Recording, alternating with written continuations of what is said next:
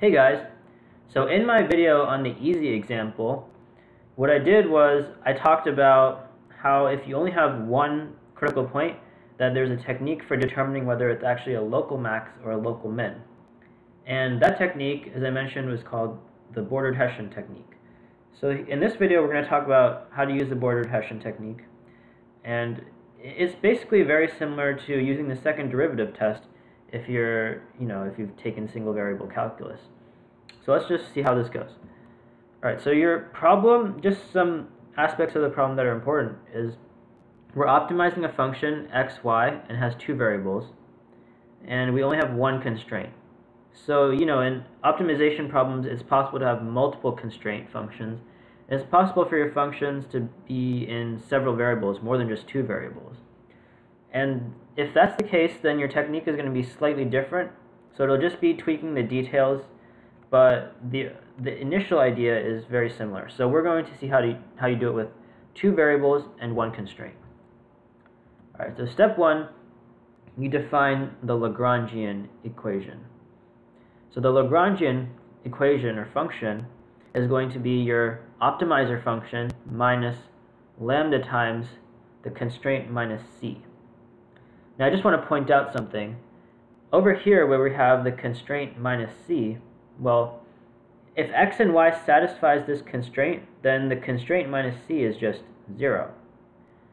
And lambda times 0 is still 0. So really, if you think about it, this is just 0 when your points satisfy the constraint. So for all values that satisfy the constraint, this Lagrangian function is really no different from your actual optimizer function. Now step two is constructing what's called the Bordered Hessian matrix. So the Bordered Hessian matrix, well, you've got your Lagrangian function, and we take the second partials, but we don't include lambda in the second partials, and then we just give it this border with the first partials of the constraint. So nothing too crazy here. Now the second step is, or the third step, is we evaluate this function, this matrix at the critical point.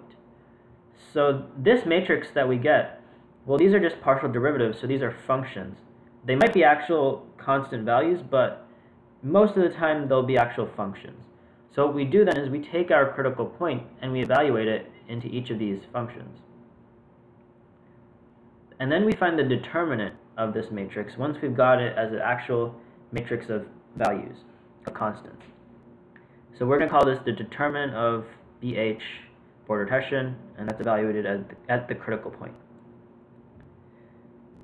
And now the final step is you have to look at the determinant. So if the determinant is less than 0, then our point is a local minimum. If the determinant is greater than 0, then our point is a local maximum. So as you can see, this is very similar to the second derivative test. The only difference is that we actually flip the inequalities in the second derivative test. Alright, so now let's just look at the example again. So if you remember the easy example, it was finding the maximum possible product of two numbers given that their sum is 20. And I'll leave a link to this problem below, and I'll also leave it at the end of the video if you want to just review that. But in that problem, what we found was that this occurs when x equals 10 and y equals 10. So then I just went back and solved for lambda, and lambda also equals 10. So this is the critical point that we want to test out. And we want to know whether this is a local maximum or a local minimum. Because this was the only critical point that we found. And if we only have one critical point, then we know that if it's a local max, then it's also going to be where the global maximum occurs. And same thing, if it's a local minimum, that's also going to be where the global minimum occurs. So let's just do step one. Step one is calculating the Lagrangian. So I just plugged in the product function over here, and then the constraint minus the value 20. Now I calculated this matrix. So we've got a 0. Now the first derivative with respect to x of g of xy is 1. The first derivative with respect to y is also 1. And then again we have 1 down here. Now over here you can take these second partials,